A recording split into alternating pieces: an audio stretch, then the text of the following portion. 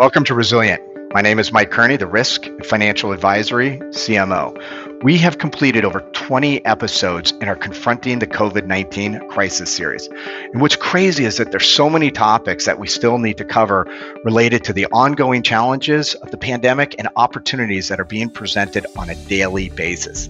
I have to say that is why I love the Resilient series. Today, we are going to ask questions about risk to the nation's infrastructure. How do we build trust, resiliency, and security in a complex and interconnected world? How resilient is our nation's critical infrastructure? What risks are emerging?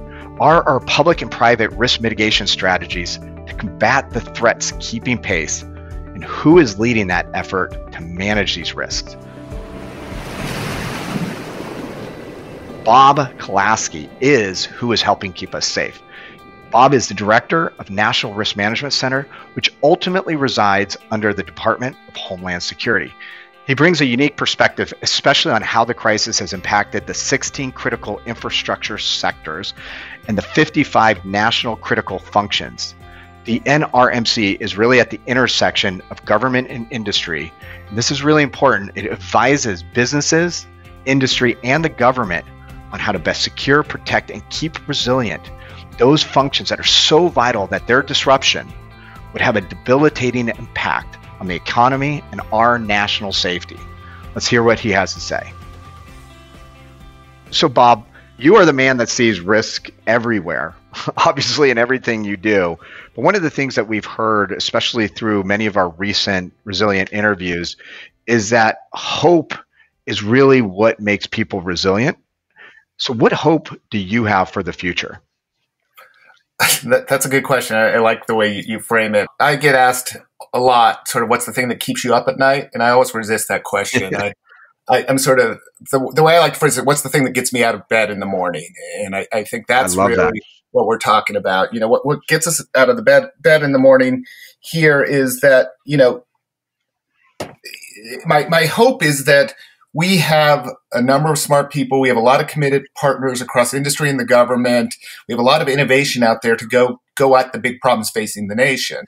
You find hope in people. You find hope in the willingness to look hard at who we want to be as a nation, understand what's the risk to that, and then get after the problem. You know what I love about that answer, and I do ask this in different forms in every interview I do. It's oftentimes about a circumstance in the future or something that an organization is doing. But you've cut it back to, I think, which is actually the most important thing to our future in really every industry, every sector, every issue we face. And ultimately, it comes down to if you've got good people that are committed to do the right thing, you know, things will end up in a good place. So I love that you actually focused on kind of the people aspect of it. Bob, I want to ask you just kind of to set the table. What is the focus? Because this is going to be a term that many people haven't heard, but what is the focus of the Cybersecurity and Infrastructure Security Agency? Which is kind of a mouthful. So what is the focus? Sure. So, you know, the bureaucratic answer is we are the agency that's responsible for securing federal networks and working with critical infrastructure partners around the country to make sure that critical infrastructure, energy, banking and finance, et cetera, are up and running. And so the Cybersecurity and Infrastructure Security Agency really is in support of the nation's critical infrastructure and our federal networks. But we have a couple pithy ways that we describe what we're doing, one of which is, you know, we serve as the nation's risk advisor. We are out there, and we're going to talk a lot about risk, but we are out there trying to understand risk and get information on how to reduce it into the hands of security professionals, in the hands of planners, in the hands of financial professionals so that they can do something to reduce risks. So we play a key advisory role.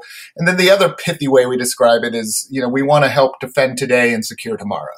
We want to help on the defend today. We want to be ready if anything happens today to be able to, you know, close vulnerabilities, anticipate threats, but we also then want to build toward a more secure tomorrow.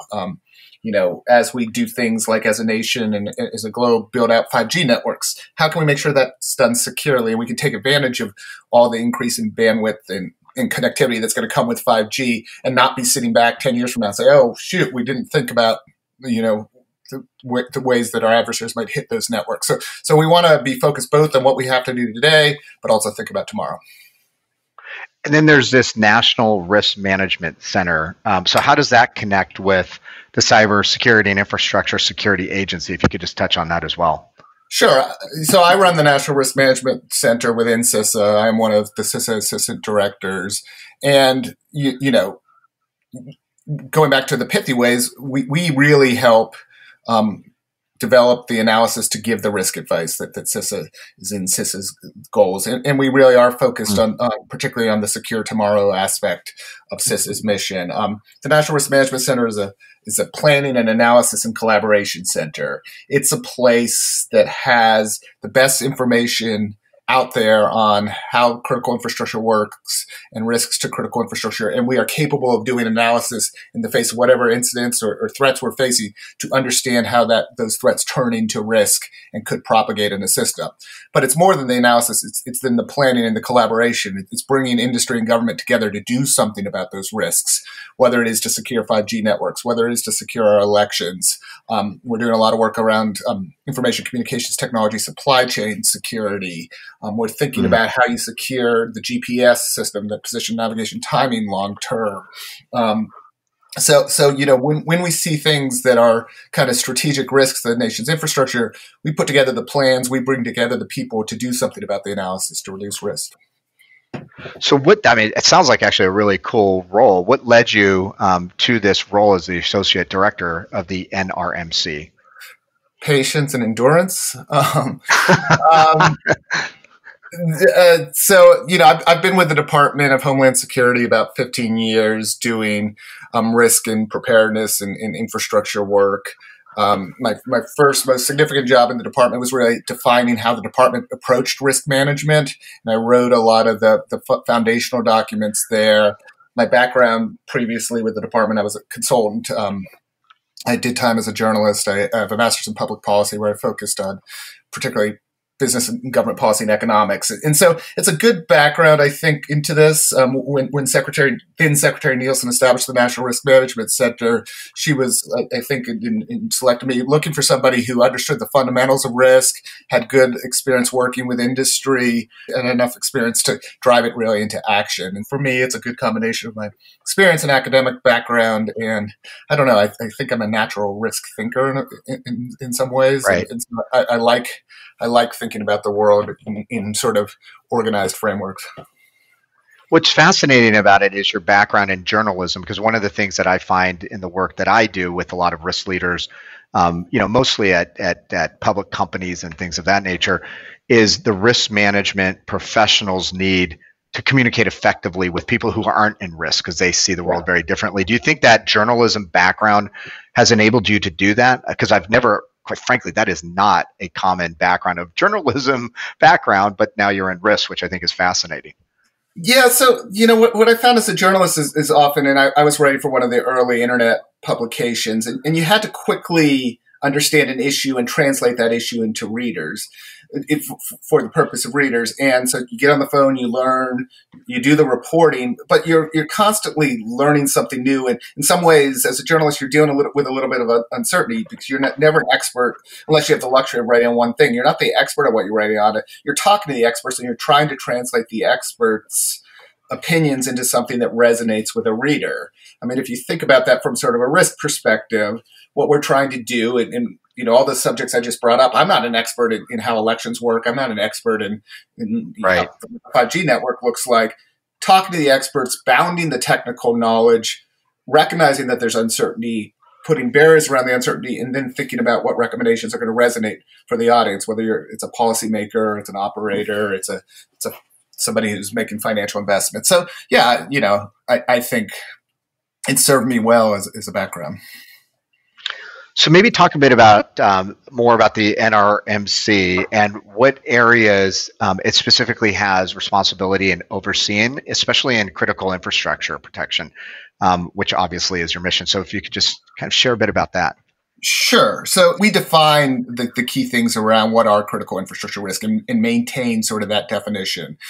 So last April, we published a a list of 55 national critical functions that are the things that are so important to the nation's economy, national security, community well-being, that they need to be able to function for the country to be healthy. And the reason you define functions is then you think about risks about things that could cause loss of function.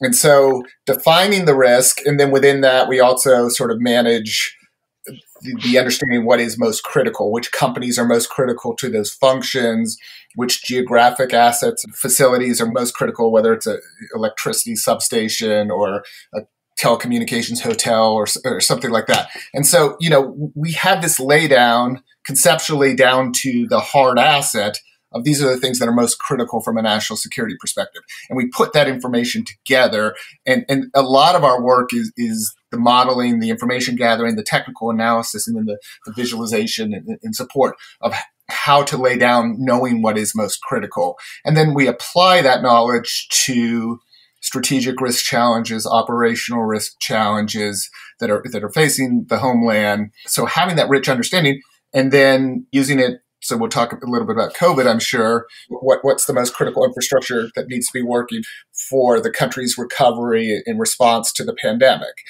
The underlying knowledge allows us to do that and then prioritize within that. So a lot of our work is around that area. But then we also do work where something has been deemed to be a national priority and we need to manage the risk to it. We lead the department's efforts to support state election officials in securing elections. The president last year declared an emergency in the nation's information communications technology supply chain, and the fact that we're seeing threats from China and other places, and we help put together the plans to address that emergency. Can you just give some examples of some of those 55 different functions? Yeah. So the functions include things like transport goods and materials via air, transport goods and materials via rail. So transportation functions, communications functions, operate core networks, be able to communicate wirelessly, IT functions, but including things like identity management and intellectual property development. And then, banking and finance, maintain a liquidity system, energy, having the ability to generate and transmit electricity, extract fuel. So it's functions like that allow us ultimately to create the end state that the lights are on and we're communicating with each other and we can move things around. We can operate a healthcare network. There are a number of functions that are related to healthcare networks. And it's a good way of framing, again, the things that have to work. And, I know we get it right if I can look at the list and say, if that thing's not working, that's going to be a bad day for national leadership. And there are going to be meetings all over town and everyone's going to be killing themselves to get that thing up and running. And so that's a national critical function. And so then it also sounded like what you do is you ultimately identify those functions, you reconcile it down to, okay, now in that ecosystem, what are the critical companies and then what are the risks? But it sounds like you, and you said this up front, but you have an advisory role. So then how do you ultimately work with those end companies in elevating those risks, sharing the data? It's almost like you're a consultant working for the government, going out to these companies, and you really probably need to collaborate with them and help them understand why these risks are so important. But can you talk a bit about how you ultimately advise these companies and what you do and how you get their mind around these things? So I like to use tangible examples, and I'll use tangible examples of the things we're actually doing. So one national critical function is the availability of position, navigation, and timing services. A lot of that comes through global position, GPS, through satellites and things on your device. But a lot of critical infrastructure depends on precision, position, navigation, timing, and so that's a function we have through sort of legislative mandate and executive mandate recognize that there's significant risk and we probably don't have as resilient a position, navigation, timing services as we need. You can trace some threat activity from other nation states, maybe as that's a way they may look to hit the United States or sort of the global order on that. And so let's talk risk language, right? P&T is a critical function and we believe there are strategic risks. So we need to figure out how to make that system more resilient. In this case, the work starts, as we're talking businesses, we do a lot of work with sort of the receiver companies and the underlying suppliers of P&T. We help sort of encourage them to address vulnerabilities in their P&T receivers, give them information about where we see the risk that will lead receivers to be, harder coded and less likely to be attacked. But that's not the only way you manage risk here in receivers. Perhaps, your underlying concern is sort of single point of failure of the actual signal coming from a satellite or things like that. We've done a lot of work evaluating backup capabilities for P&T, and there's policy work, R&D investment, and other incentives to establish a more rich market-based backup capability. And then the end users of P&T, we're working with them to encourage them to understand their sources of P&T, to understand what would happen if there's failure and availability to that, to do planning around failure options, and to perhaps make investments in backup capabilities. So again, if the risk of failure is too high for their businesses. And so you see in there, I think, a pretty good mix of how we generally work with industry. Get information out, encourage them to do more, to be more secure and more resilient based on that information. And if that information is not good enough, if that encouragement is not pushing them to make business decisions, we try to come up with investing in innovation that might change the cost end of some of those business decisions, or incentives to encourage them to reduce risk. And so it's a mix of that. I find businesses generally don't want to take too much risk to their core business functions, and if their core business functions matter to national security, we're going to encourage them to do what naturally makes sense to them, take less risk. They may not have the financial wherewithal or the financial incentive to go all the way there, and that's where we look for sort of some innovative solutions to help push them, to allow them to do that. Is there anything that you've picked up through this process? Because ultimately there is kind of the art of persuasion, although as you indicated, these are really important assets. And so for them not to listen to you guys probably wouldn't be a great strategy. But my guess is from time to time, they're like, I get what you're saying, but this isn't a priority for us at this point in time. Is there anything that you would recommend? Because we've got a lot of risk leaders that listen to the podcast around how do you persuade another party to make these investments in risks, and how do you do it in a way that resonates with them? I'm guessing that's probably come up from time to time.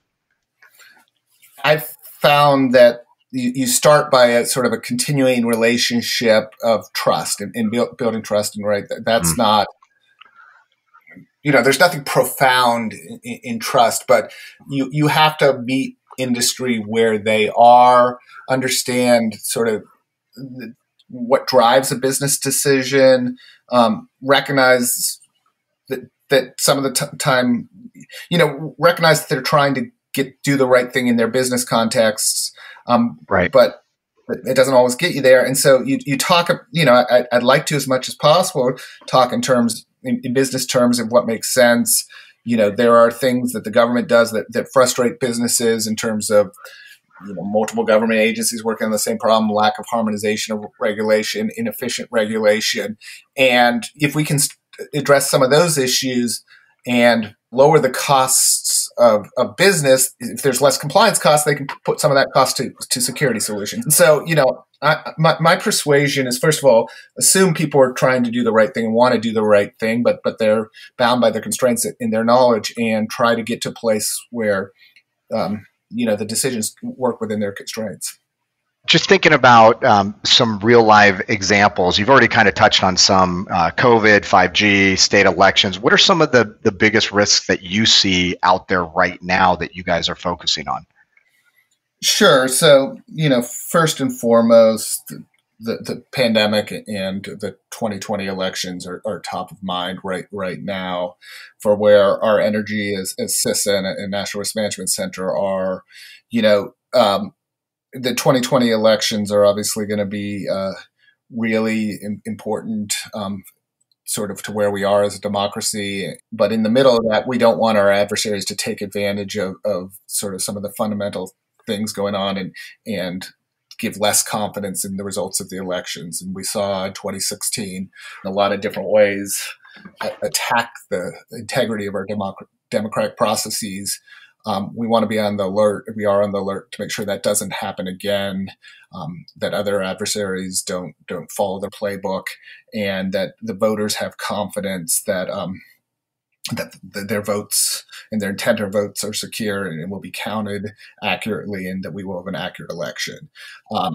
So, we have within CISA just a ton of energy around looking for anything that could undermine our democracy. At the same time, and that sort of overlays with the pandemic. At the same time, again, we are in the middle of, we saw the GDP numbers today, right?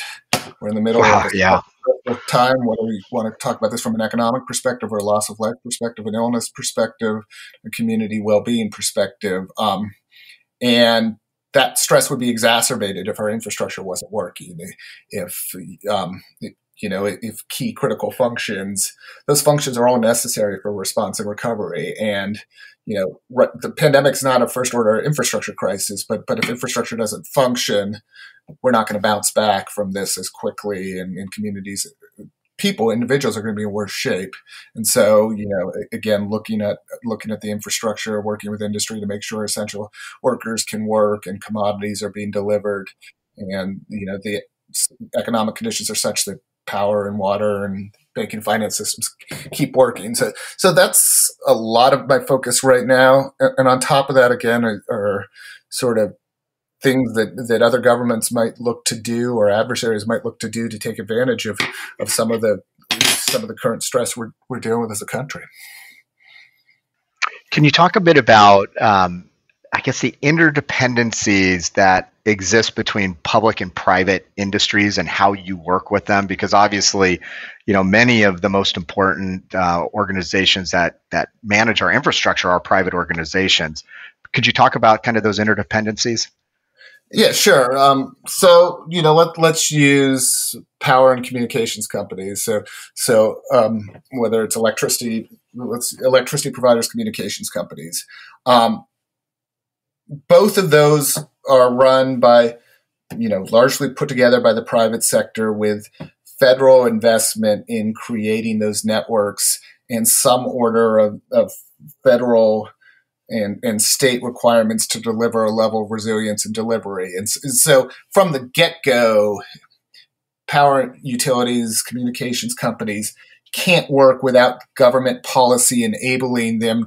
And so these are, while privately run, it has been federal policy and federal state policy that have enabled these systems to work strongly. So we are interdependent with each other. And so when you talk about, let's go with the power companies, when you talk about the power grid and cybersecurity becomes more important, we have to have an information sharing structure where we let the power companies know what we know, and that they can then build in practices to help secure the grid. We invest as a federal government in innovation that can then just be operationalized by the utilities themselves. We share information with them. We collect intelligence to understand if things are going to attack. We work with them to sort of scan and understand vulnerabilities to the system. And then, there's this level of state and local government where some of that costs utilities more money, which means they're spending more money to deliver power. The consumer is going to ultimately have to bear some of the cost for that investment in resilience. And you got to work with the public utility commissions to make sure that the cost is accurately passed on to the consumer. So it is a fully interdependent relationship. The good thing we've been able to do over the last 15 years that we lean on against CISA is we've set up the structure where CISA and the Department of Energy work closely with the utilities and state governments to have these put together these plans, have these strategy conversations, talk about vulnerabilities collectively. We work together. I have the opportunity to sit with CEOs of a lot of the major public utilities, along with the Department of Energy, and talk through all of this stuff and hear from them what's going to help them build a more resilient and cyber secure grid, and work through that process together. And it becomes a partnership. It becomes a running conversation. And going back to where I started, I think that's what we got to have. At this point, if our adversaries are going to attack our power system is part of our national security. And we have to bring those utilities into our national security dialogue and get them the information tools they need to protect themselves against a foreign government. So, Bob, one of the things you talked about, which I find fascinating, is being in these meetings, sitting down with some of these CEOs and talking to them about the risks of potential decisions that they're making or risks to their infrastructure. One of the things that I think is critical, and I'd love to get your thoughts on this, is the risks associated with certain strategic decisions that the CEOs make. And obviously, there are downstream impacts potentially to our infrastructure. Do you ever give guidance in how CEOs and other leaders, especially in the private sector, should think about those risks when they are thinking through strategies? And I'm really interested in this because I've spent a lot of time in strategic risk over the last several years. And what we oftentimes find is some of the biggest and most important risks that an organization faces is because of the choices that they make in their strategy and the choices that they don't. So if you could touch on that, that would be fantastic. Yeah, so let me give you a tangible example of something we're studying right now. Related, and we're doing it with industry and government working together, but related to the pandemic, you saw that certain availability of certain commodities was stressed and not certain because, maybe where the manufacturing is done and it's done, somewhere around the world. There's a lot of manufacturing going on in Asia, for example. And there become sort of single points of failure. If you can't get something from Asia to the U.S., perhaps you can't do something from a business perspective. And of course, the decisions, Deloitte knows this well. The folks, you folks know it well. Of course, there have been business decisions along the way to, manufacture things where it's cheapest, or to not have redundant manufacturing capability, redundant sourcing, things like that, and do more just-in-time delivery and all that. And ultimately, that's created a less resilient supply chain for commodities. And, if you lose trust in where things are manufactured for whatever reason, it could also create a less secure supply chain. And so economic drivers, market drivers, business factors have been the reason that a lot of those decisions were made. Now's a moment, and I think companies recognized it either that they were stressed or they were close enough to being stressed in the middle of the pandemic that maybe they had baked out too much resilience, or they were too lean. And so I think there's a willingness by industry, and so we're studying this now. We're actually using a public-private task force that I co-chair to do a study. There's a willingness but from industry to be maybe a little bit less lean in their supply chains, or think about, tightening their shortening their supply chains, their value chains around that. And there's government industry conversation about, if you're going to do that, how do you do it in the way that's going to leave us the functioning the strongest way, and what can the government do to help encourage that to happen, and what are the factors that make it less likely to happen, and can we remove some of the barriers? And so, we're giving advice in that area. We're listening, and ultimately we hopefully will be in the business of reducing some of the barriers to more effectively and efficiently build stronger supply chains, logistic chains. That I love that example because obviously I have a lot of clients that have actually dealt with that over the last 4 or 5 months.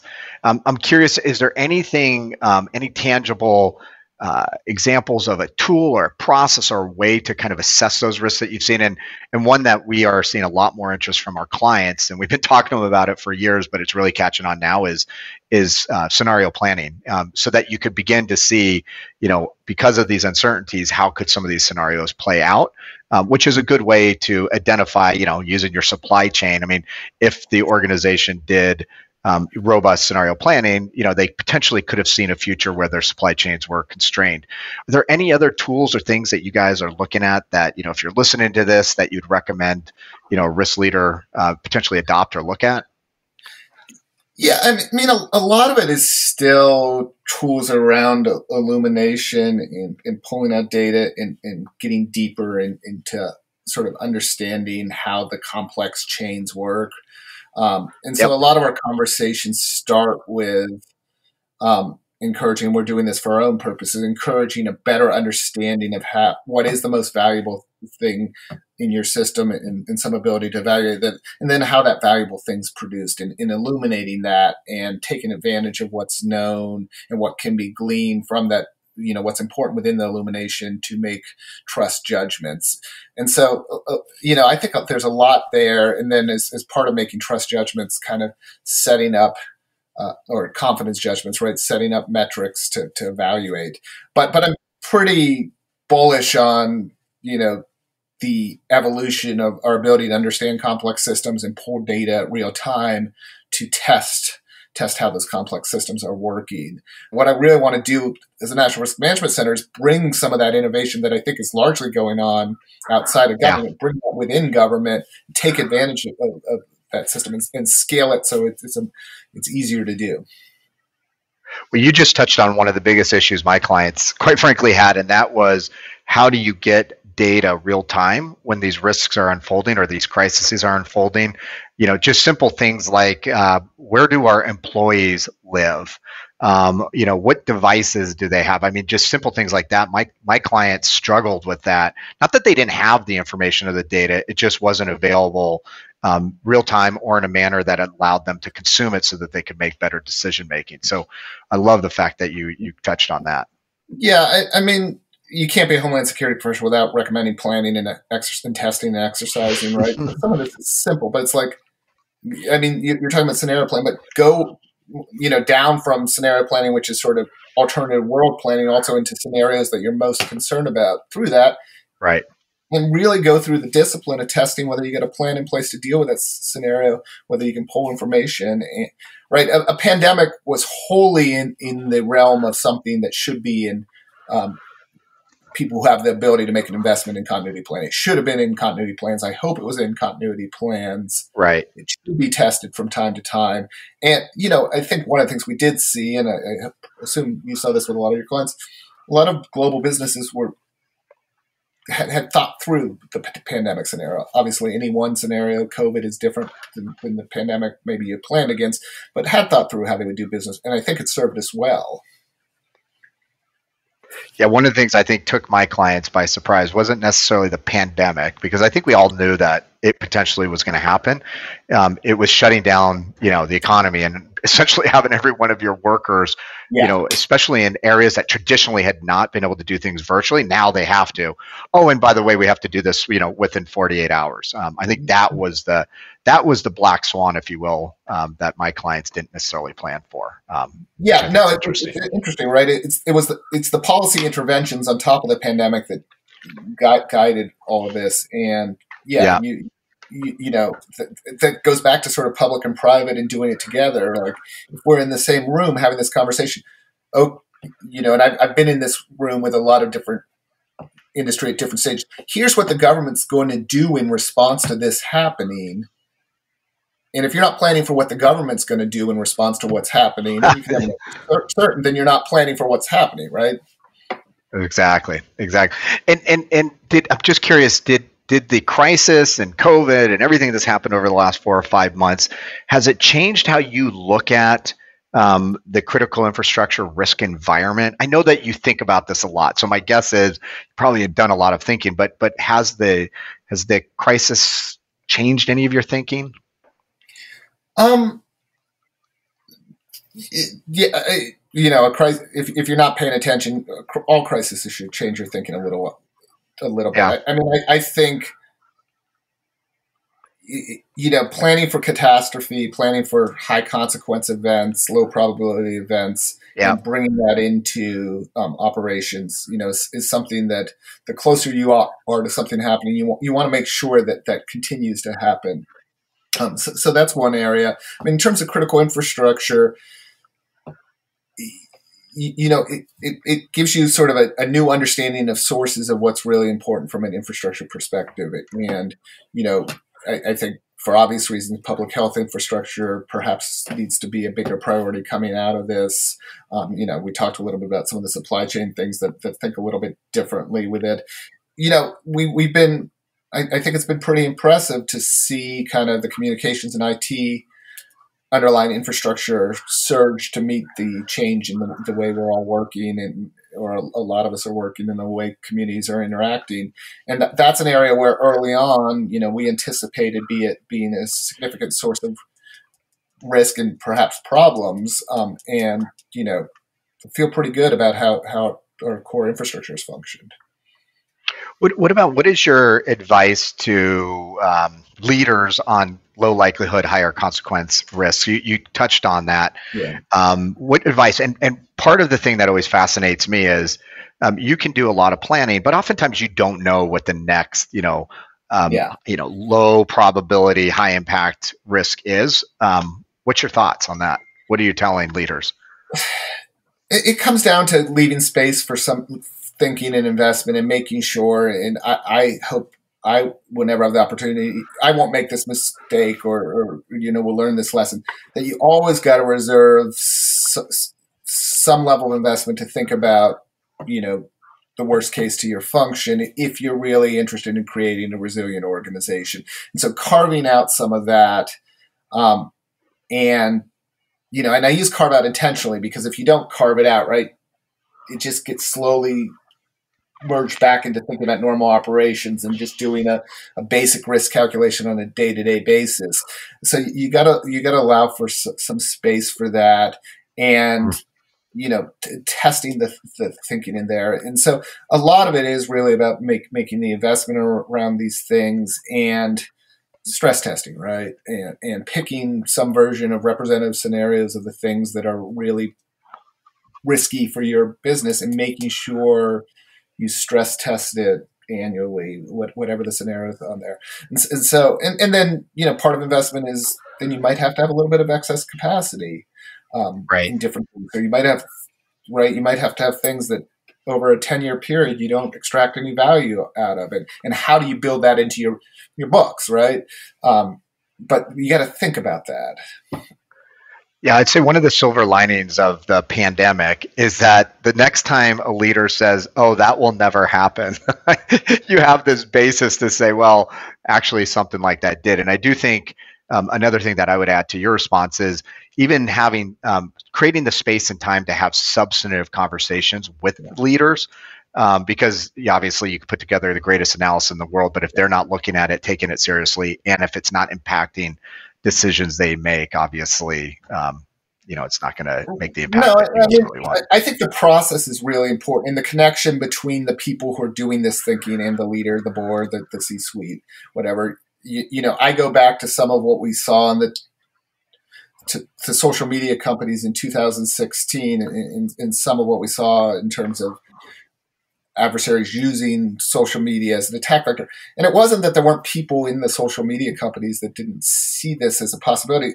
It's that risk maybe didn't get the attention it needed at the highest level. And, almost anything that ever happens, there's an example of somebody somewhere in the bowels of government or an organization. It's like, yeah, I've been telling you about that forever.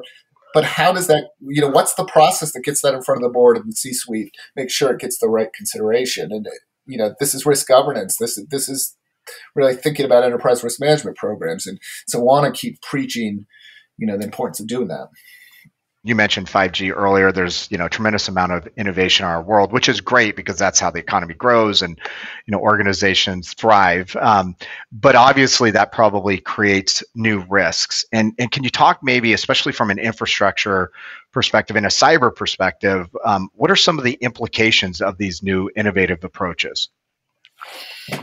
Sure. So I think a lot of what you're sort of asking about, Mike, is kind of disruption of the way services are delivered.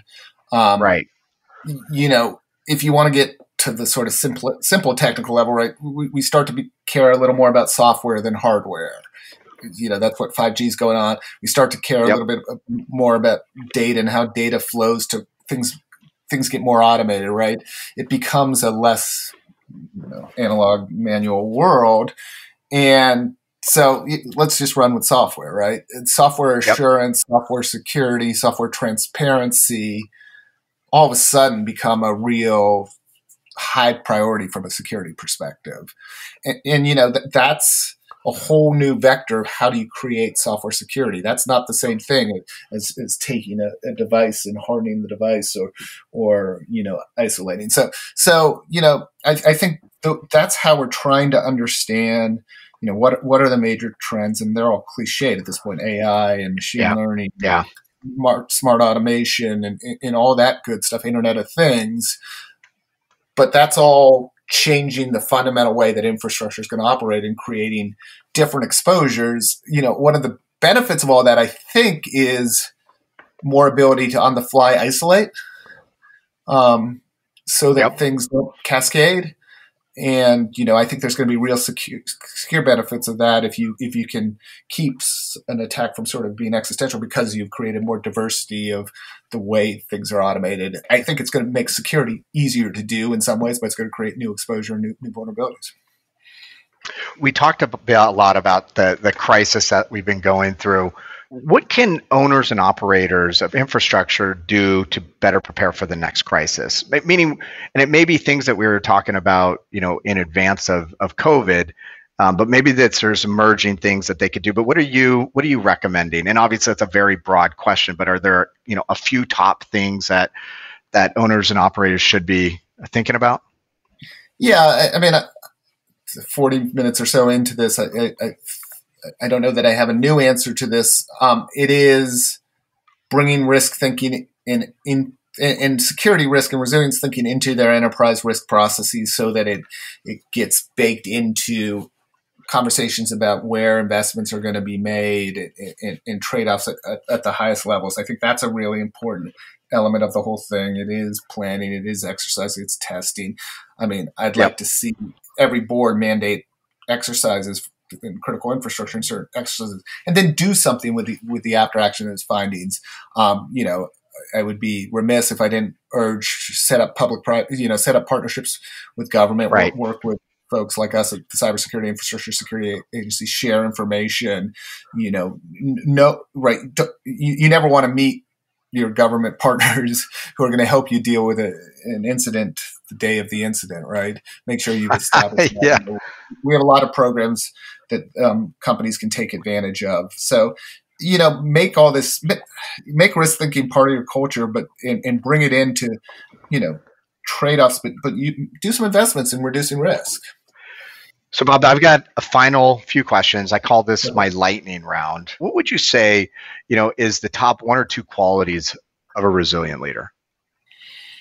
In some ways it's optimism, right? In some ways it is that you get in the middle of this and you've got a problem solving bent, and you're optimistic that with attention, you can do something to make things better, right? And so, I think to me, resilience is fundamentally an optimistic concept. I think another aspect of resilient leader, it's the ability to communicate and have trust. You build up trust and you bank it, and then you use it in the middle of a crisis, right? And it goes back to knowing people and everything. Well, I will say you gave the best answer, my favorite, maybe I shouldn't say best, my favorite answer to this question. I think I've now heard it after, 50 or 60 interviews, maybe from one or two people. And that is, it's optimistic. Like you cannot be resilient if you don't have hope for the future. I just don't think that those two things can live together, because ultimately it is about leading your people. It's about making tough decisions. It's about doing difficult things. And if you don't have hope that there is a better world tomorrow, you can't be resilient, in my opinion. So thank you for that. And I probably just went over 30 seconds. What's the one thing, and you could take this at a very focused level, or if you want to take it at a higher level, is what's the one thing that you would change about how risk is managed? And I'm going to say, and it could be for owners and operators with infrastructure, but if you want to take it at a higher level, you can as well. I think I start with not thinking about it as a quantification or a technical thing for how risk gets managed. Risk is a way of thinking, and it's really ultimately about choosing the right mitigation strategies in the middle of uncertainty. And so I don't know if I would change what I would change, but always focus on mitigation strategies in the face of uncertainty. And then you're using the analysis to narrow the uncertainty. I love that, because one of the things that I find, it's probably one of my number one recommendations to my clients, is oftentimes you get risk that is obviously a separate function from, the folks that are leading the organization. But the biggest challenge I oftentimes have is you got to make it consumable, and the leaders themselves have to have a risk mindset. It's not like something that you can delegate. And quite frankly, that's oftentimes what we see in a lot of organizations, is that it's not connected to the core decision making of the business. And it's oftentimes something that the leader obviously takes into consideration, but doesn't leverage or utilize the incredible assets that the risk management group may have. And so, it's simply about making better decisions with the information that is presented. So I love that answer too. Okay, last question. What do you think is the greatest opportunity for the nation and or our business leaders to become more resilient in the future? That's a good one. Let's go back and think about just being dedicated toward making the right investments, creating the right culture, and putting it in the right level priorities. And so I mean, that's where the opportunity is. Again, a lot of this is connecting risk and resilience thinking with strategy and financial thinking. And I think that's where there's an opportunity. Well, I think that's a great place to end it, because I could not agree more on that answer. Bob, thank you very much. This was, I always find these so educational, especially, somebody that has dedicated his career and his life to risk management. So I appreciate your time today. You're welcome. And thanks for having me. As you can tell, I enjoy these conversations. So appreciate it. Bob, wow, that was incredible. Thank you very much. I'll tell you, I learned a lot about the risks that really are out there that could impact what we all probably take for granted, our infrastructure. We have covered a lot of topics over the last few months. And like I said at the beginning, we have a number of topics and guests that we're going to continue to bring to you. But I will say, what's most important to me is hearing what you want to hear about. So if there's any topics or guests that you would like us to bring on Resilient, hit me up on LinkedIn or Twitter. I've also been getting a lot of feedback, which is tremendously helpful as we continue to prioritize our backlog. For more insights across all aspects of COVID-19, just go to Deloitte.com on our COVID-19 page. You can also listen to the Resilient podcast on Apple Podcasts, SoundCloud, Stitcher, Google Play, and even Spotify. Until next time, stay safe, remain resilient.